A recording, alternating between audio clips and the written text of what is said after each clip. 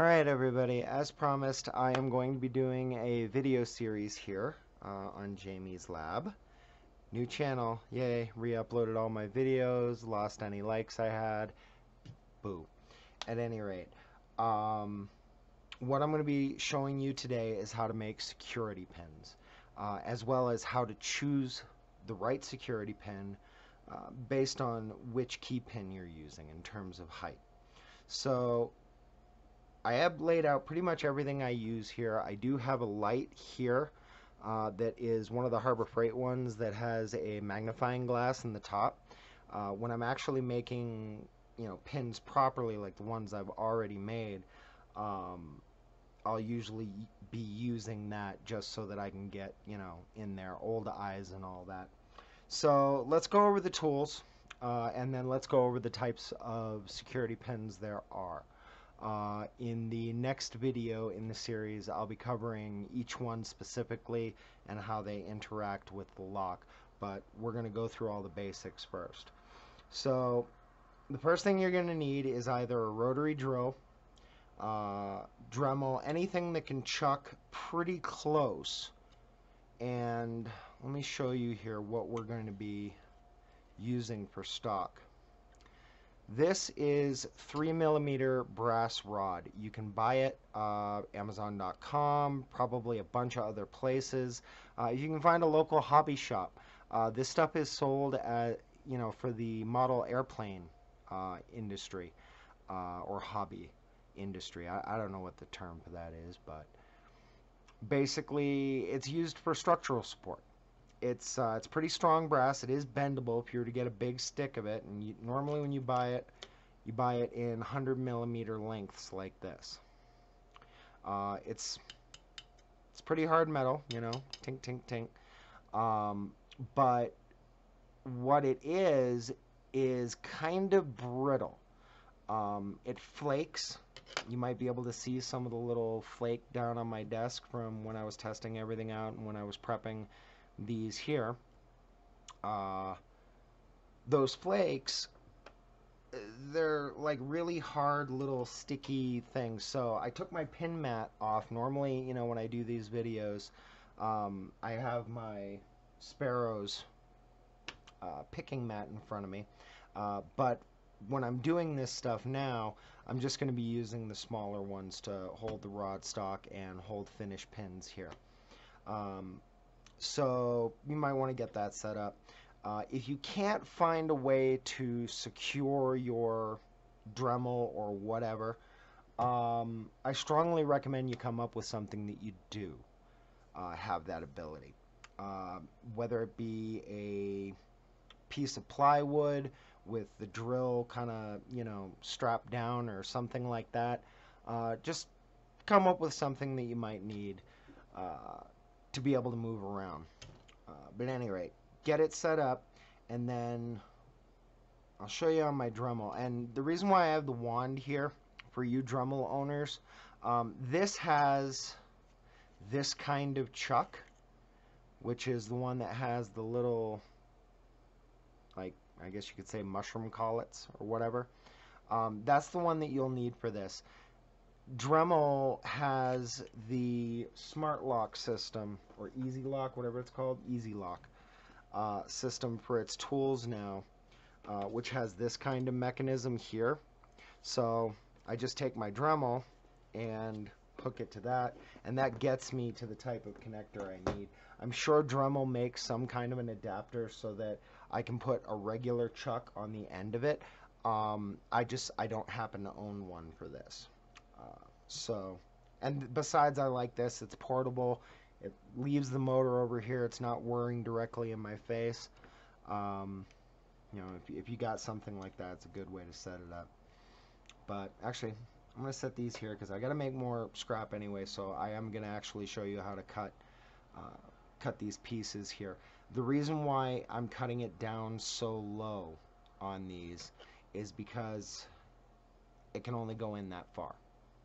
So normally from here I cut it, I want to say about a centimeter maybe away,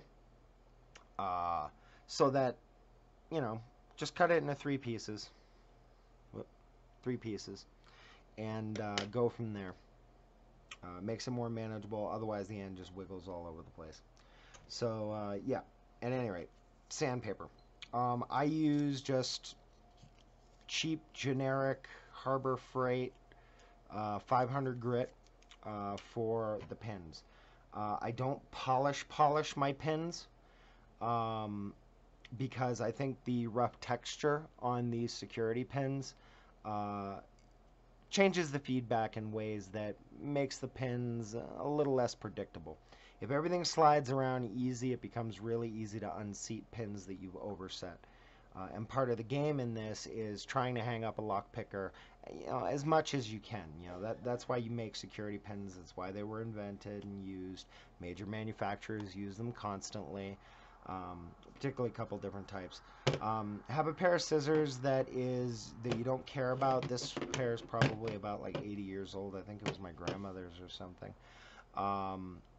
Obviously we don't use it anymore. It's a straight bit razor. It doesn't have a traditional cutting edge. You'll need calipers or some form of measurement system. I use this for, I guess you could say, prototyping and measuring existing stuff, because you don't want to make your pins too short. You certainly don't want to make them too long, and the measurements that you're working within will matter, as you'll see in the next video. This is a Elmer's X-Acto razor saw. This is the extra fine one. I have really had good results with this as opposed to other things. It's only like $8 online, but this thing right here, one thing you have to keep in mind is the teeth only go in one direction. This is a saw that's meant to be pushed onto something, forward, lifted, back, forward again. It's not meant to be, like a sawing action. So when you're looking at the bit, the way it's turning matters. Now mine rolls over and turns toward me. If I set the blade like this underneath, and you can't really cut over because you can't really see exactly where you are in space.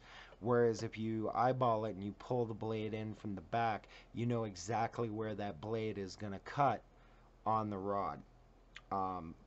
If you're going to do that, though, the way the blade spins, it'll be going the wrong way against the teeth.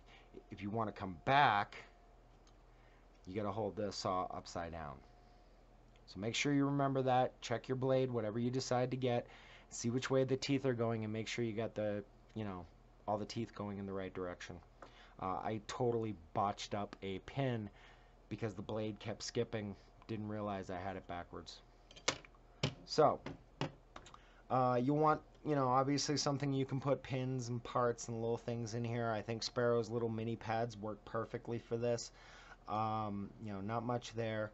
Files. This is, again, Harbor Freight. This is just a really generic 12-piece needle file set. I think it cost me $6 or $7. I would like to get a good set of files, but, honestly, these are working just as fine for what I do. I don't use them as often as I use a combination of the saw and sandpaper. 1000 grit, if you do want to make a smooth pin for anything, go ahead and use the 1000 grit paper. So this is basically everything you'll need to make security pins. Trying to think, yeah, pin tweezers, obviously. I mean, the basics. Just keep your basic toolkit handy. You never know when you're going to need something too. I keep a cup on my desk, a Swiss Army knife, my awl, chamfer bit. There's a tub back here that's got all my regular hand tools in it. Just try and keep your workspace clean. And remember, this brass dust while you're doing this is going to get on everything. You'll see a lot of residue on this pad when I give you a close-up and cover the different types of pins. So let's continue on and go with some pins that I've already made and There's one missing. Okay, whatever. Oh. Oh no, I just got...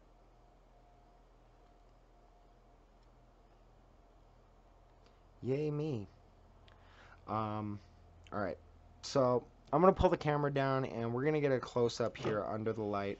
Move this out of the way, actually. Let's just zoom all the way down.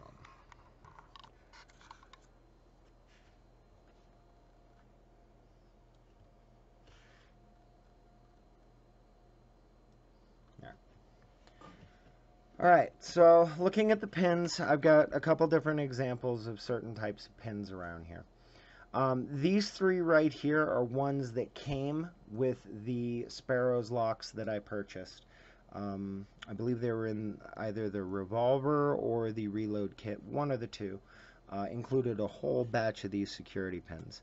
And there are three major types you're going to encounter in the wild across most manufacturers. ASA pins are built on the same principles, but they've got different shape, different behavior. They're really kind of cool. And a lot of different manufacturers have their own spin on them.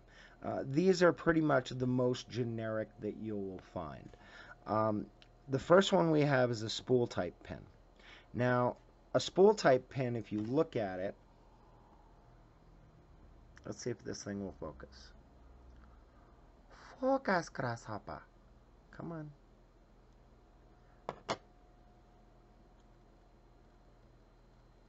Nudge over manually.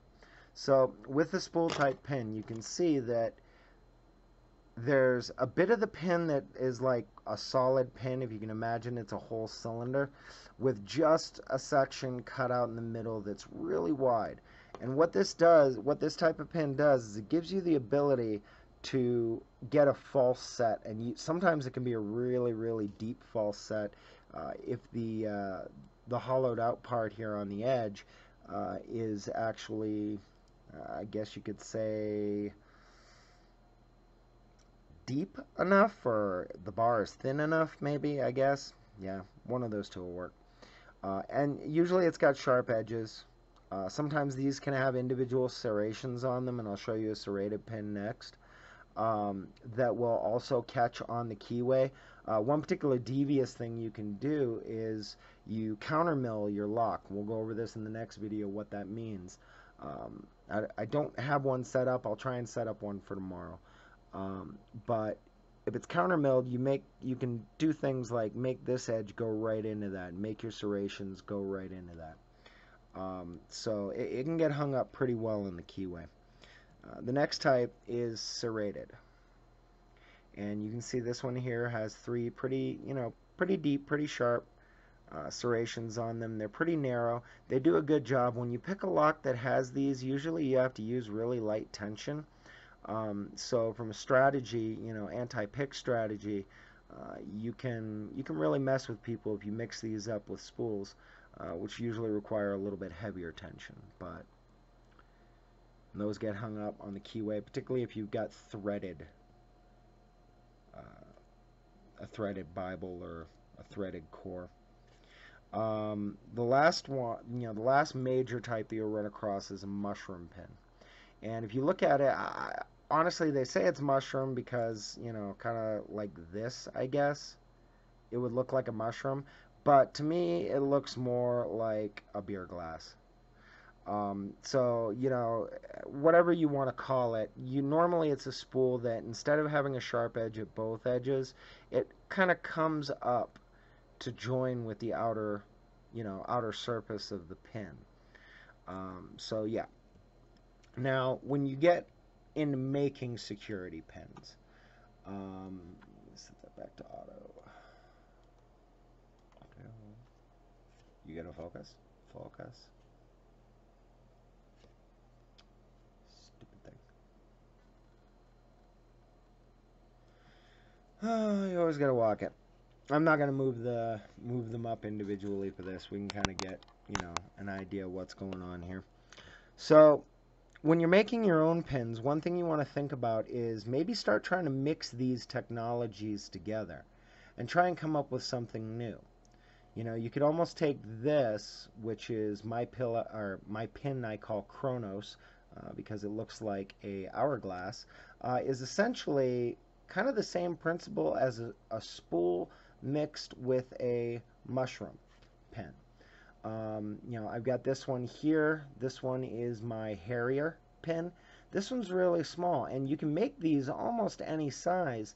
You just have to remember that whatever key pin it's sitting on top of, it actually clears the shear line enough that you can't just bypass it. Also, that the total stack height, that you can't just push the key pin all the way up past the shear line. Again, I'll show an example of this in my next video on design and, you know, choosing which pin. You know, here's one that's kind of like a champagne glass that I made. That's what I meant when I said really, you know, really tiny pins. This is almost a T-pin, but it's got a plate here, and the idea behind this pin is to catch on the keyway, on, you know, milling inside the keyway and other places. There are some precautions. This one here, I believe the Reddit community named Larry, if I remember correctly. This is a barrel type pin. This effectively, you know, you cut a ball in the middle of two plates. So it behaves like a spool, but whenever the shear line's on it, it goes the opposite direction of what you would think it would on a regular spool.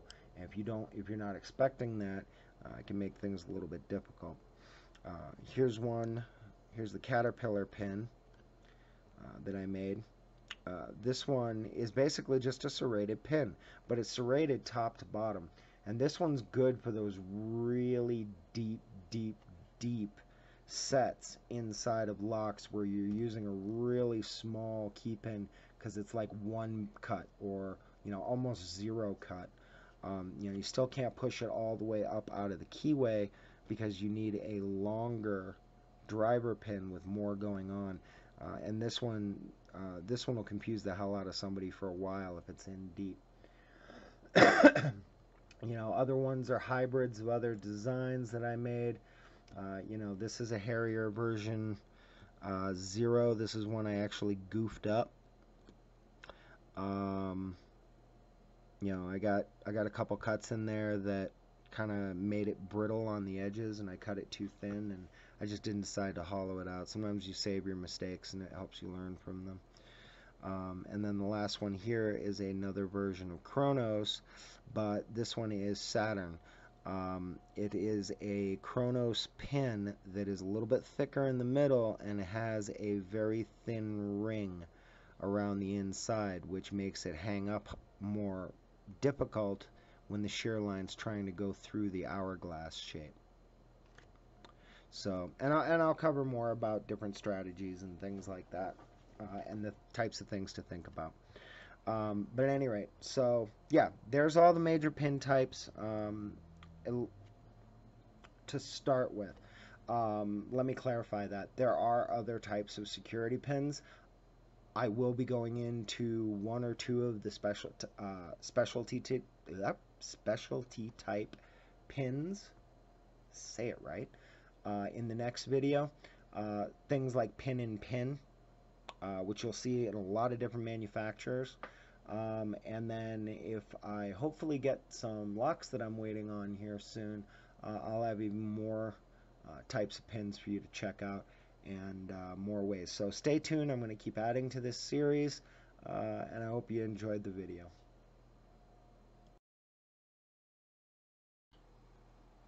Alright folks, this video I'm going to go over how to cut a bar for your stock. I forgot to do it in my last video. This is just going to be a little addendum. Maybe I'll re-record the whole thing at some point. I don't know. But basically, you take the brass rod stock and you chuck it up. Now, what you want to do, make sure it's locked in pretty reasonably, and you want to spin it real quick and just make sure it's at least close. Part of the reason why we're cutting these into smaller, more manageable chunks is because it's not the straightest stuff in the world. It is bendy. It gets bent in shipping. and it'll probably need some correction. But at any rate, I'm going to go ahead and I'm going to turn this on. We're going to be using my X-Acto Extra Fine, I think is the specific model, saw.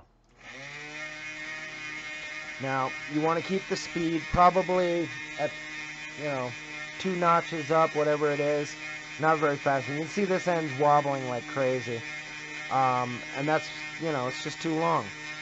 So, normally I try and cut about, I want to say, 1/2 inch. And make sure you're holding the saw in the right direction with the teeth, because the teeth only go one way on this. And we're just going to sit here and hold the saw firmly, but kind of be ginger, and just lightly press it against the blade in one spot. You'll feel it start to grab.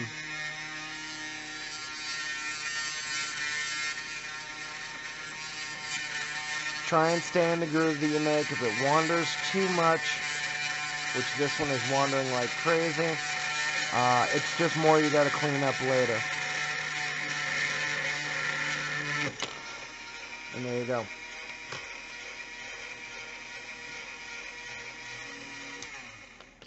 Now what you'll do, this is the size stock I end up starting with.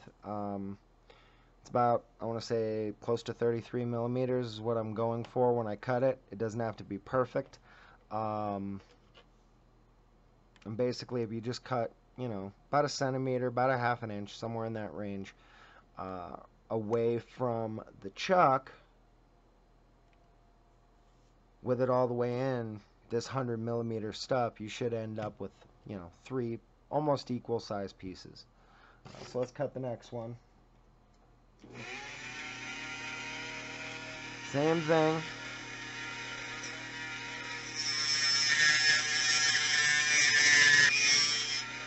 See, I skipped off right there. That's something you got to watch out for, especially when you're trying to do precision stuff. Oh, and the reason why, blade backwards. Keep doing that.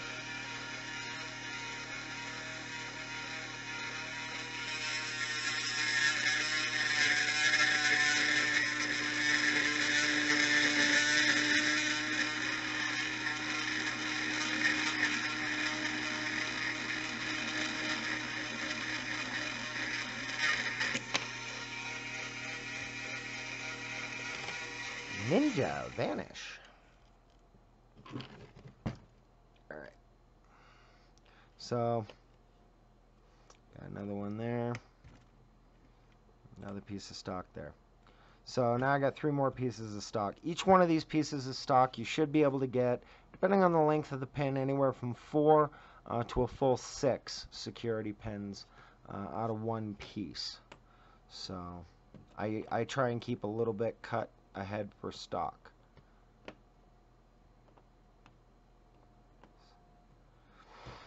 Yeah, that's it. Sorry I forgot to put it at some point in the other video.